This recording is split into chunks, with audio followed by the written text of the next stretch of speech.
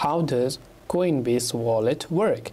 Now, if you're not familiar with crypto, or if you already are, then you know that Coinbase is a separate app. Meanwhile, the Coinbase Wallet is a separate app. So they run under the same company. They does pretty much everything like the same job. But the Wallet app, this basically functions as a digital wallet where users can store, send, and receive cryptocurrencies by managing their own private keys, essentially giving them full control over their assets. Unlike simply holding crypto on the Coinbase exchange, it allows users to interact with decentralized applications, which is like DApps, on various blockchain networks and can be accessed through a mobile app or browser extension, with the key feature being self-custody, meaning you are solely responsible for securing your crypto assets. Even Coinbase themselves won't have your login details like a secret recovery phrase or how you choose to log in. So this is simply how the Coinbase wallet actually works. It's a bit different from the Coinbase native application, but it's more like having more control over your own wallet, and even Coinbase themselves is not responsible if something happens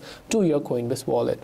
I hope the video helped you. If you have got any further questions, feel free to also leave them down in the comment section below. Thanks for watching till the very end of this tutorial, and see you in the next video.